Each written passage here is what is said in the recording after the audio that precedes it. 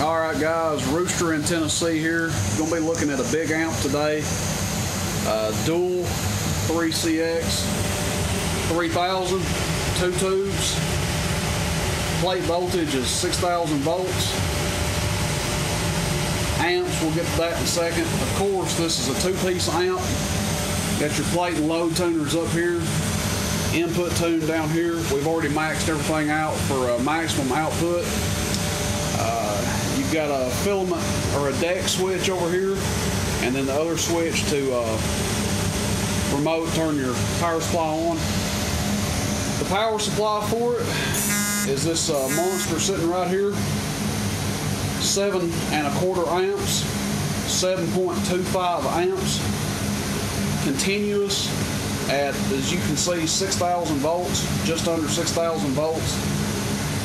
The spec on a 3cx3000 for maximum output ratings, you can look at the spec sheet, calls for 2.5 amps. I believe at, I know 2.5 amps, I think it's 5,500 volts or something like that. But anyway, this definitely is enough to carry the 2 tubes, and really, for most people, enough to carry 3 tubes. Now, the video I'm going to do today, we're going to show you maximum output numbers on this thing. This is not going to be a video to show typical operation, though you can run it like this. A lot of people run them this hard or run them a lot harder. That'll be up for whoever gets it. They can run it however they want. But we're going to be putting some strain on it here, and we want to show you that this power supply is fully capable of doing what I'm telling you it'll do. Now, when I say 7.25 amps continuous, that means you can key that much and draw that much every key down, and it'll peak out way beyond that, you know, as far as the surge capabilities of it. But anyway, we'll get into it here. We're going to be driving. This is a 2-tube 4CX800. Now, we're not running that on high, we're running it on low. And just to give you an idea of what we're putting into it, this is a 25,000 watt slug.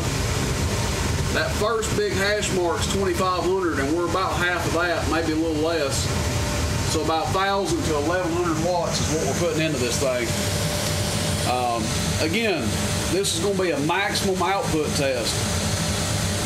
No one's saying to run this like this, every key down or whatever, but a lot of people out there like to see the maximum output an amp will do before they get it. And remember what I told you, 2.5 amps is the suggested current draw for a 3cx3000. We're running 2 of them in this. So with that being said, we don't have our peak kit on. The 25 kW slug is in the line section on the back of the amp, and the amp will come with the line section on the back of it. What you see is what you get. You know, the deck, the power supply, and the line section that's on the back. So the tubes in it are still under warranty. Both tubes are still under warranty. I mean, the amp's basically like brand new. People that don't like to put a down payment and wait for somebody to build something, and you're wanting something that'll get out there and put a hammer down, you know, look no further, here it is. So anyway, with that being said, let's do an output test on it. Again, we're going to be looking at the top scale here, which is 25,000. And we'll go ahead and key this thing down.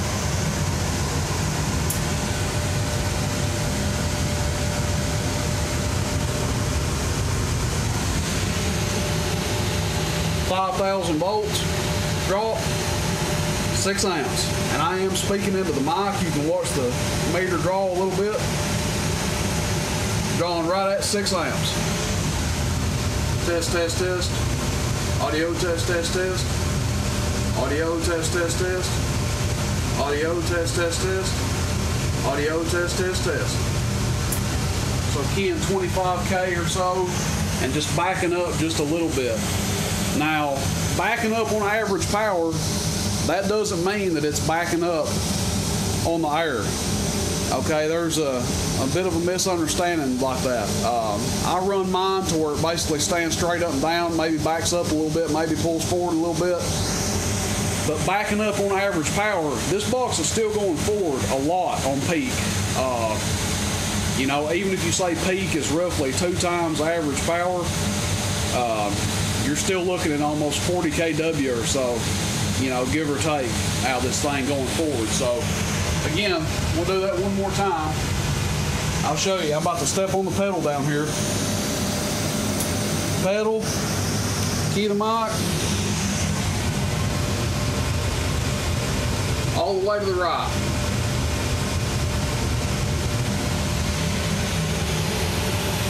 Six amps of draw.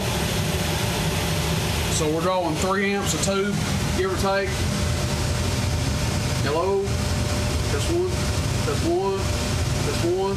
That's one, two. That's one, two. That's one, two. That's one, two. That's one, two. What's that? Hold it down, we'll bury the slug. Oh, okay. He says hold it down and we'll bury the slug. So let's bury it out here. It'll keep 30.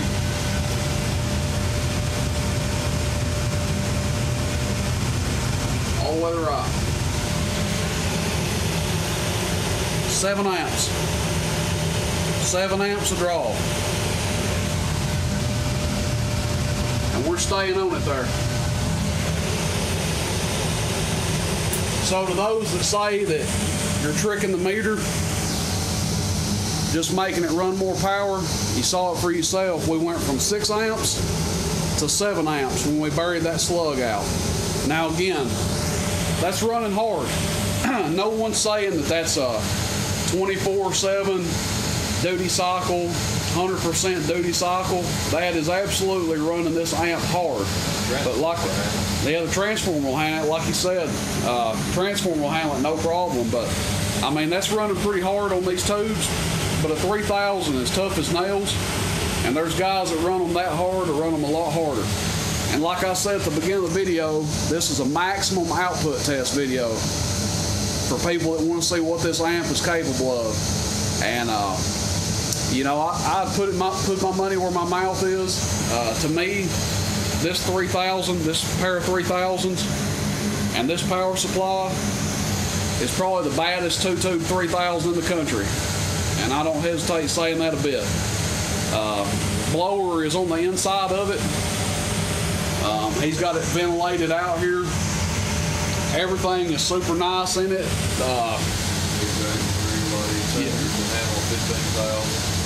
Yep, tuners to handle 15,000. Vacuum relay. It's just an overbuilt amp, and that's why you're seeing the output numbers out of it that we're showing here. Now, not a gouge or a jab at anybody else that builds amps out there, but I'm just going to tell you guys, a lot of these people building these 3000s, they're getting 5,000 watts average out per tube or so. They're using amp and a half amp transformers. This is a real deal transformer right here. Like I said, 7 1/4 of an amp. So 7.25 amps, 6,000 volts. You saw it draw 6 amps. You saw it draw 7 amps.